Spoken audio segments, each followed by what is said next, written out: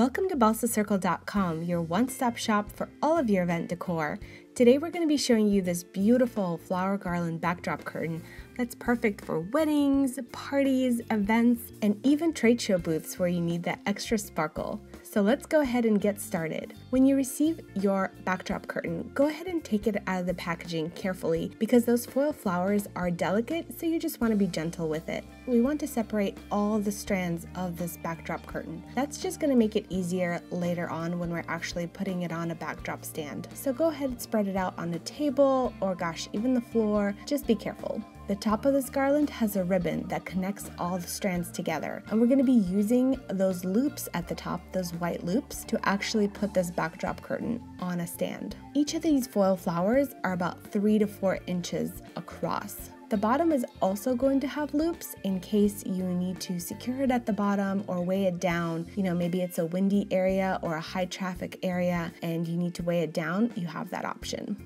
Now next, we want to connect our beautiful backdrop curtain to the stand. We do have a video showing you how to set up a sample backdrop stand, and we'll go ahead and link it in the description and in the cards. Go ahead and tie the edge of that ribbon to the top bar. It is going to slide if it's just there by itself, so that's why we're going to connect all the little loops to the top bar as well. So now we're going to show you how to connect those loops to the top of the backdrop stand. One of the methods we tried is zip ties. Now the only trick here is that if you are going to be using zip ties, make sure that you get the longer zip ties because it does have to go around that top bar. So depending on how thick that is, you just want to make sure that you're not scrambling and just go with the longer zip ties.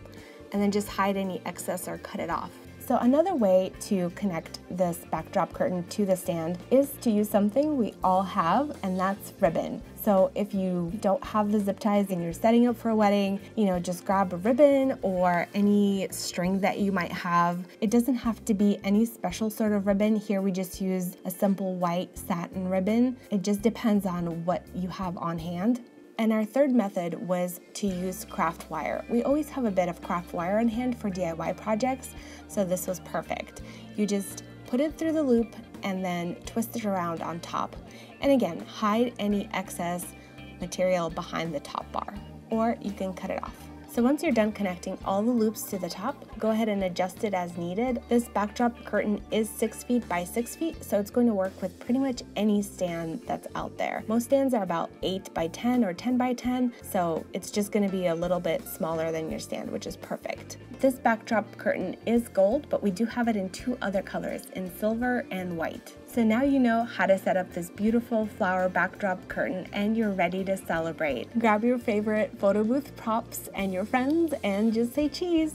Hopefully you guys enjoyed this video. Make sure that you give us a like if you did, share it with a friend, and subscribe for all of your creative decor and event ideas. Until next time, stay creative.